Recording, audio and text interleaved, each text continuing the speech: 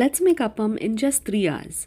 All you need is 2 cups of fine rice flour, 1 cup of desiccated coconut or fresh one, 1 cup of boiled rice, half a tablespoon of active dry yeast, salt, 3 tablespoons of sugar. Add 2 cups of water and grind into a fine paste. Transfer to a deep bowl and keep aside in a warm corner to ferment. I kept mine in the microwave and see how well it is fermented. To make perfect appam, pour, swirl.